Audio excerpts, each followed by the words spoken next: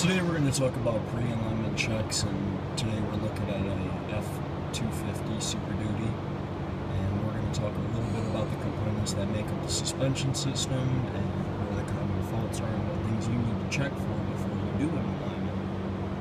Now the first thing we're going to talk about here is going to be the shock. The shock is going to be this component right here with this little sleeve over it. And what this shock's purpose in life is to do is to reduce the amount of times that the truck bounces.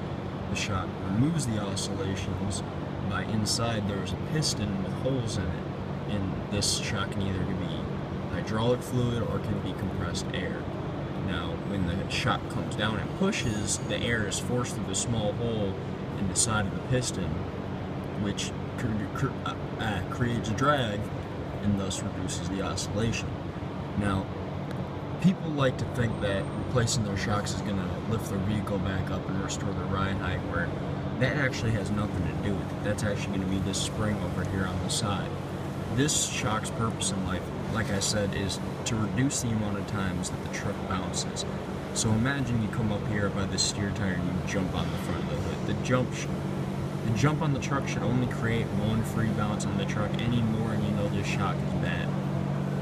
Now, a good way to test if these shocks are bad is to just simply drive the truck and hit a bunch of bumps. Now, when you park the vehicle, get out and actually just touch the shock. If the shock isn't hot, the shock isn't working. The compression creates heat. That's how we use that idea to our advantage to actually make a diesel run. As you know, there's no spark.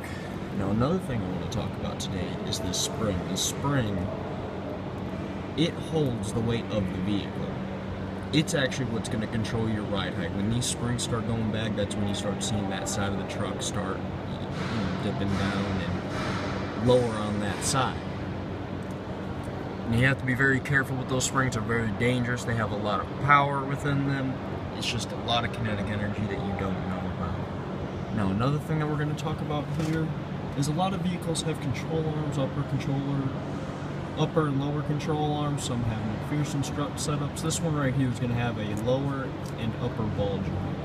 And what that means is all your pivot is going to be right here. So assuming that your wheel bearing is good, you would jack this vehicle up on the frame down here, and you just simply grab the wheel and shake it back and forth and look for any looseness or play in these ball joints. Now, a way to distinguish between a wheel bearing and a ball joint is simply to have someone sit in the cab while you have the vehicle jacked up and shaking the tire and have them hit the brake. If hitting the brake takes it away, then you know it's going to be a ball joint. Now, one last thing I want to talk about today is going to be your tie rod. Your tie rod runs from your driver's side to your passenger side tire. What it does is it just transfers the movement that you force on one wheel and add it to another. Now, another important piece about this tie rod is that it is a key component in your alignment. And how you're going to check that before you even get it up on the alignment rack is simply you're just going to grab it and shake it. That's it for a pre-alignment check. I hope you learned something.